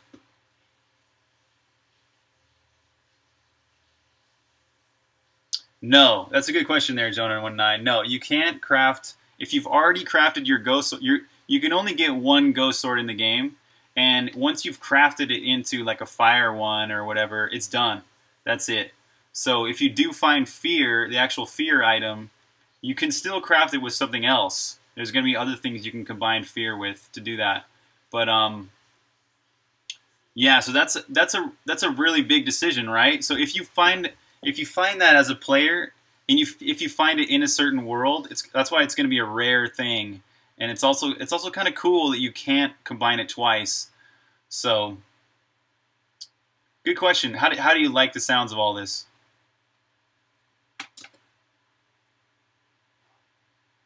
So if you got the fear sword, then our health is at...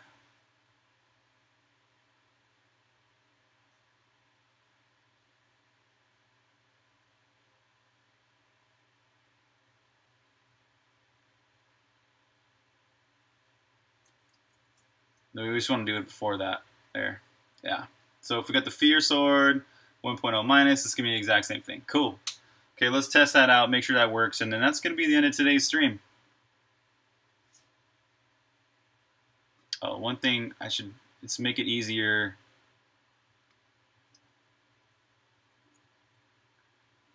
By setting no initial health. Where the heck is that? Take off these life containers. Oh, that's in settings. There, initial HP 0.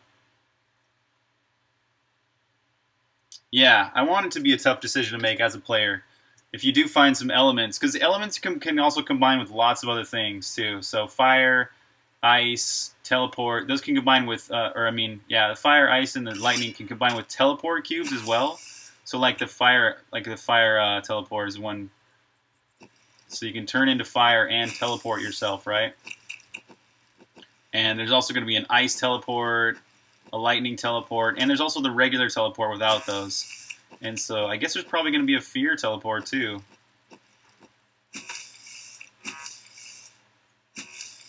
Okay, so I've lost some health, and now the sword is very short. That's cool. I like it like that. So I love this. The Jonah19's suggestion from yesterday was, why don't you take this and instead of making it like the Zelda thing where you lose any health at all and you can't use it, why don't you make it so it's based on how much health you have? I like that a lot. So now we're almost back at full health, and the sword goes pretty far. That's awesome. Yeah, this is about right. Let's lose almost all health. There we're down to a 2/3 health. Here we're only down to a third, yeah, and you can't even use it. Cool. This is looking good. Yeah, so tomorrow's stream will be the same time. So yeah, I'll be back streaming tomorrow. I start my streams usually about 4 p.m.-ish, but really the best way to catch my live streams is to follow me on Twitch, because sometimes I'm a few hours earlier because I'm really trying to do earlier streams to accommodate for you guys in Europe, because I know it's really late for you guys in Europe. So yeah, once again, thank you guys for watching. That's pretty much it for today's stream. I'm just testing out this fear sword to make sure it works. So we lose a little bit of health. Okay, we still can't use it. Lose a little more health. Still can't use it. I should be able to use it by now. Oh, now it's kicking in.